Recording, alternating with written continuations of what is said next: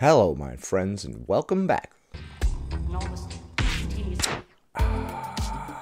Today, we're going to be taking a look at some more nutty and egregious eating from my 600-pound life. What sort of unhinged eating will we see today? Pizza, nachos, French fries? Stick around to find out. Before we proceed, please click the like button so that I may apply comb to mustache. Food made me happy, and that just wasn't gonna change. Food made me happy, and that just wasn't gonna change. I couldn't go back, so I kept eating, and I kept gaining. I couldn't go back, so I kept eating, and I kept gaining. So you got to a certain size of largeness, and you're like, I can't go back now, I guess I better keep going. Alright, that's weird. I did not know there was a point of no return when it comes to obesity. Once you get past 250, you gotta just keep going. What are you gonna do? This is a very lovely camera angle, thank you. Marla loves to sit in the house surrounded. What was that last camera angle? The camera was down by her foot. What are you guys doing, bro? What is this camera angle, dude? Even look at her, look at the look on her face. She's like, why are you guys filming down there? Yeah, she's got the look on her face like, what are you guys doing down there? I'm up here, dude. Why are you filming my foot down there? What the heck? Are you sure this is TLC and not some other production company? If you want to make etish content, you go to larger people's houses posing as a producer from TLC. This is for my 600-pound life. Now rub peanut butter all over yourself. Nothing weird. Now if you could just... Dude, I'm sorry. To sit in the Yeah, I saw the look on her face. She's like, why are you guys down by my foot? house surrounded by snacks. Imagine being brave enough to eat a Nature Valley bar in bed. The What? She ate a Nature Valley bar in bed? crumb situation is unruly. The crumb situation is unruly. It's not a matter of if she has bugs in her bed, it's a matter of how many. Dude, you're right, plot twist. You can't eat a Nature Valley granola bar in bed? That honestly just shows how far you've gone off the rails. Like plot twist said, dude, it's not a matter of if you have bugs in your bed, but how many. Eating a Nature Valley granola bar, that's that granola bar that's so dry, when you bite into it, it shatters in your mouth and crumbs and dust just fly all over the freaking room, dude. You have to eat that over like a piece of plastic, like a scene from Dexter's. Dude, you can't even have one of those inside of my house, okay, at all. Take it outside, bro. You take it to the driveway or the yard, okay? Just opening it could make a mess, right? You know how when you're pulling on that little thing, and then sometimes it gives all of a sudden, you're like, oh, crap! And then it just goes everywhere. I'm sure we've all done that with a bag of chips. Here's a pro tip. Brace the palms of your hands against each other like this. And then you pull the thing. The stupid things we talk about on this channel. Dude, brace your palms against each other like this when you open a bag that's like that. Don't go like this. Don't take that out of context either. That was weird. I love food. I'm a junk food junkie. You're a junk food junkie. Potato chips and lunch meat up in the front seat. Sorry. She sends her kids out on Why is everything blurred out? Why do they always do that? Is it like you didn't pay for advertising on TV, so we're not going to let your brand be shown or something? side quests all day long for boxes and boxes of food, and it looks like she even made Why did she bring her flowers? What's going on here, man? I think you're sending her mixed signals. She's like, so I should lose weight, or am I the belle of the ball, or what's going on here? I don't know. them bring her flowers. I swear, if she eats those two, I will seriously lose my will to do this anymore. Plot twist, stop. If she eats those two. Oh, I'm sure, bro. Stop. When I start eating those foods, I can't stop.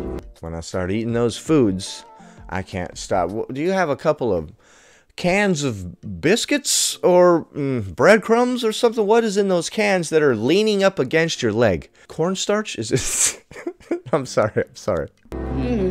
She eats 4 microwave breakfast sandwiches for her first meal of the day. 4 microwave breakfast sandwiches for the first meal of the day. Okay. All right. So this is a very interesting sight. She's laying on a bed full of garbage, basically, with a keyboard in front of her and several breakfast sandwiches. She's over there looking like a typical Discord or Reddit moderator.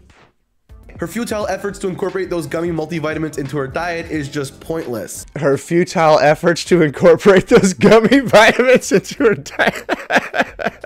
Is that what was in those bottles by her leg? Just a few minutes in and she's frying chicken right in her bed. No, we're not frying chicken in the bed. No. No, we'll get grease all over the pillow. No, God, that's so gross. You know how when you're deep frying something, like the fumes of the grease coming off of that make you all greasy? You got like a layer of grease on your forehead and everything in the freaking room. I bet her whole bedroom is coated in several layers of that grease. That's literally how it works, dude. Whatever room you're deep frying stuff in, go touch the wall. Go like this.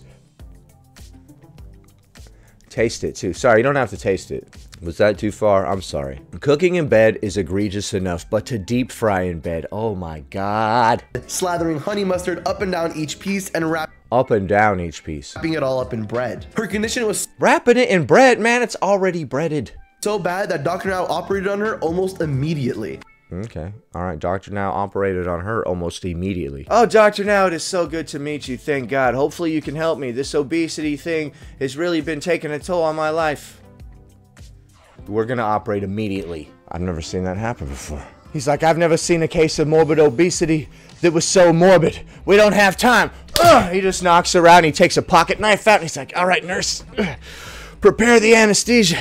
Doctor, this is a parking lot of a Denny's. We can't do surgery here. Shut the hell up. I didn't spend 8 years in medical school to be told what to do by a Denny's employee that happened to stumble out while I'm in the middle of surgery. Yes, doctor. Sorry. Of course. I'll go drop another sampler platter into the deep fryer. You don't have to have alcohol every day, but you have to have food to live. You don't have to have alcohol every day, but you do have to have food to live. Well, I think an alcoholic would say that they need alcohol every day. You do need food to live, but what a lot of these people are eating is not really food. Real, regular food doesn't give you a high that leaves you wanting more. Since we do need to eat to live, it can be very difficult, but all you need to do is switch from highly processed, highly palatable, addictive food to regular, real food. Simple, home-cooked meals will not leave you constantly hungry and constantly wanting more. Once you stick to an unprocessed diet for long enough, your body will stop craving that stuff. Every day. Can I get a double cheeseburger and fries and a 10-piece chicken nugget?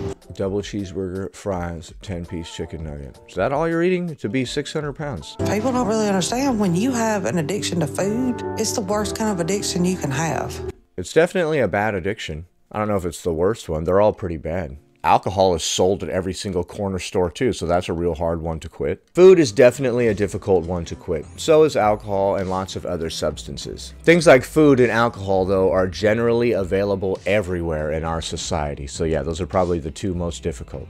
If they sold crack at the corner store, it would be harder to quit. You just got $20 worth of gas. Would you like some crack with that? That would be a little harder to resist if I don't have to go seek it out by some dude who looks sketchy as hell on the street corner, right? Yeah, Mrs. Jones, good to see you again. Let me go ahead and ring up your items. Bloop. Bloop. Ah, yes, it is a lovely day. Would you like some crack? Would you like some crack with all of these items today? Crack is whack. Crack is cheap. I don't know why she ever said that. Crack was never cheap. And I have a love-hate relationship with food. I love to eat it, but I hate what it does to me. I love to eat it, but I hate what it does to me. Almost all addictions are based on chasing short-term pleasure while ignoring long-term consequences. This makes me feel good right now. Later, I feel like absolute garbage and it's totally not worth it. But I do feel good for 5 minutes right now. That's basically the basis of every single addiction, isn't it? Sacrificing long-term success for short-term pleasure. Are we gonna eat this in the car, dude? Heads to the drive-thru and orders a double Are we about to do some review, bra? A double cheeseburger, 10 nuggets, soda, and some french fries. Right, I am not believing that order. Double cheeseburger, soda, french fries, and a 10-piece nugget. I could eat that right now myself. Stop. What, you expected a salad?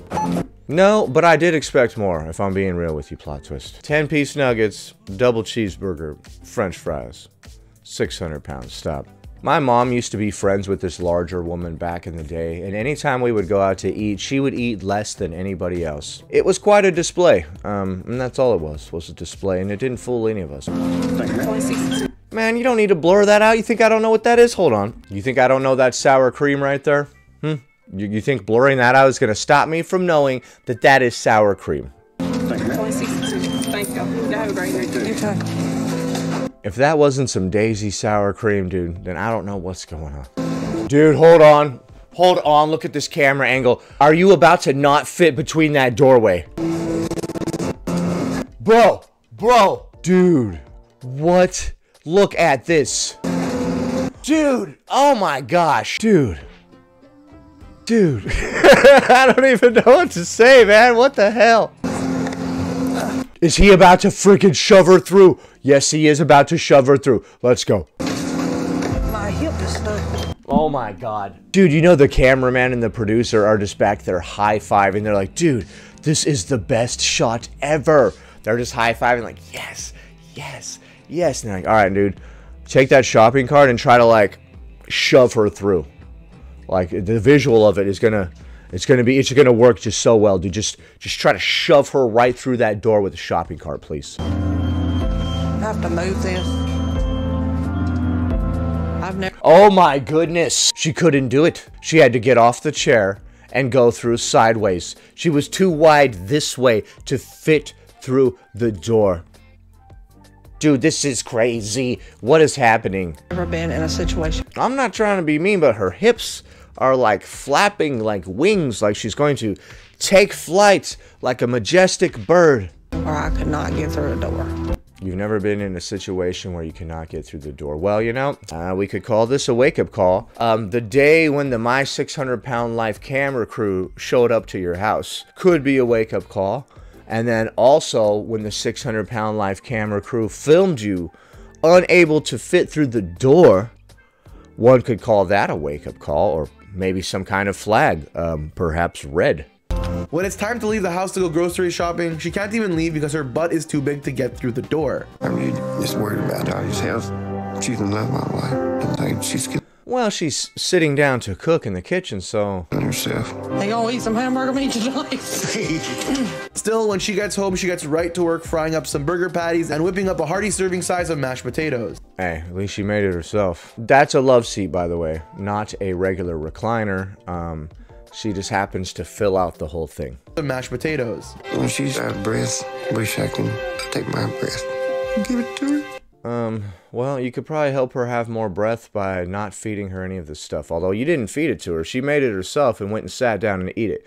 You could maybe drop an elbow onto her plate, though, to discourage her a little bit. You can make it look like an accident. This one's a little bit interesting. The dude isn't even making the food for her. But I would recommend that you encourage her to stop eating this way. Listen, hun, I know that you made all that food yourself, but I wish that you wouldn't eat it because it's not doing anything good for you. You used to be able to get up off that love seat without it sticking to your butt. Imagine getting up off of a love seat and it sticks to your butt because you're wedged in there. Imagine not being able to fit through the door at the grocery store. Dude, I hope that was the biggest wake-up call ever, dude. Oh my god. Like, alright, this TLC show, My 600 Pound Life, is here to film me being 600 pounds. Hopefully nothing more embarrassing than normal happens during this time. Cue the most embarrassing scene of your life. Captured on film. Oh, great. If I don't change, Oh, I love the framing of that. He's like, if I could give her my breath, I would. And then the next scene is him grabbing some brownies and taking it to her. Here we are with the good camera angles again. I'm not gonna have a future. And my children are not gonna have me. Alright, so we're feeding the little one some brownie and ice cream as well. For dessert, her husband hands her a giant piece of chocolate cake after crying that she could die any minute. Yeah, he was crying that she could die any minute. And then he brought her some chocolate cake. I don't know if those two scenes really happened that close together or if they just edited it that way. Since going to the doctor, I've been studying his meal plans and been trying to change my eating habits as best I can. I've been studying his meal plans. Okay, so what is that? Some of that fat-free salad dressing? Get it out of here. I'm gonna disagree with any fat-free anything. I think I've been sticking to it well, but it's just the portion sizes I don't really agree with. So the food is okay, but it's the portion sizes you don't agree with. Well, if you are committed to losing weight, you might have some times where you feel a little bit hungry. That is what it is. You disagree with the portion sizes now, but eventually you'll get used to it. So I'm focused on eating healthier choices and not so much the amounts.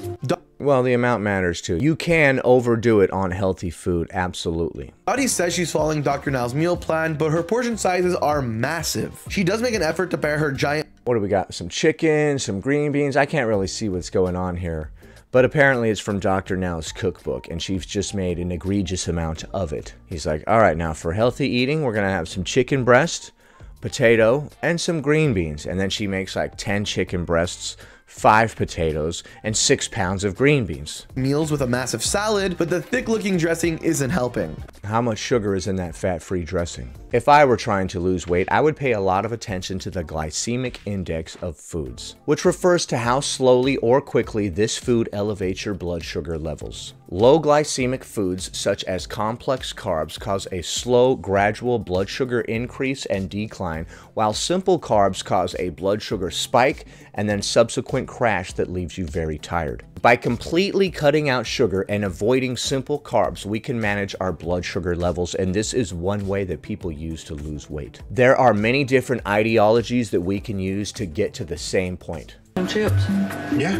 How much you want? I don't need you to dole me out. I don't need you to dole me out. Give me the whole bag. I would have said, you're right, I don't need to dole you out the chips. I'm gonna take these chips and put them in the garbage can. But I have cheated a little bit. But I've been doing all the other stuff on the diet. It doesn't matter if you've been doing all the other stuff. You can't outrun a bad diet. If you're sitting on the couch eating potato chips, it doesn't matter if you had a salad before that. A salad does not cancel out all the bad food that you ate. Some people love to delude themselves by thinking that if they eat something healthy, it cancels out one of the bad things that they ate, but that's not how it works at all. Eating a salad does not delete the calories that you just had from a double cheeseburger from a fast food establishment. Drinking a diet soda does not delete one of the unhealthy meal options that you had earlier. You're actually just having more calories. If you're following every other part of Dr. Now's meal plan, but you're throwing in all these extra potato chips every day, it's not gonna work. And I feel like I'm making good progress. Even after multiple visits with Dr. Now, Dottie's food addiction is ruthless. And that's about all we have time for today. What was your favorite scene from today's show? Leave a comment below. My favorite scene was when she couldn't fit through that door and had to get out of the mobility scooter, stand up, turn sideways, and walk out. I know that it's embarrassing, but sometimes that level of embarrassment is the wake-up call that we need to change. Please click the like button. 1 like equals 1 mustache coming. Anyway, that about does it. Thanks for watching, commenting, liking, and subscribing. And I'll see you in the next one.